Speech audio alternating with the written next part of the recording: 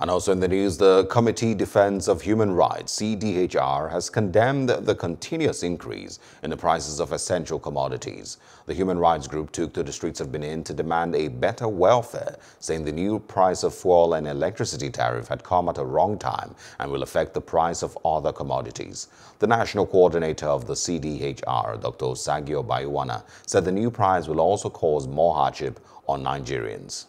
Nigeria is still under partial law lockdown in some areas. And as we speak, the people have been subjected to excruciating pain by the increase. We are yet to recover from the pressure for which COVID-19 had caused to our people.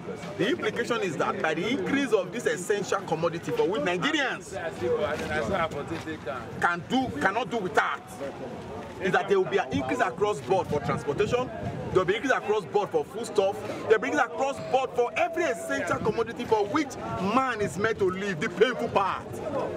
Is that government in itself do not spend their money to pay for this commodity if they intend to use it, and if and when they use it.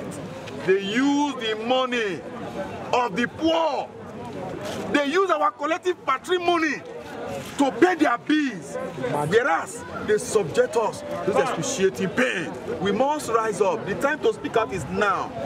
We are a little deterred by the forthcoming elections in Edo State.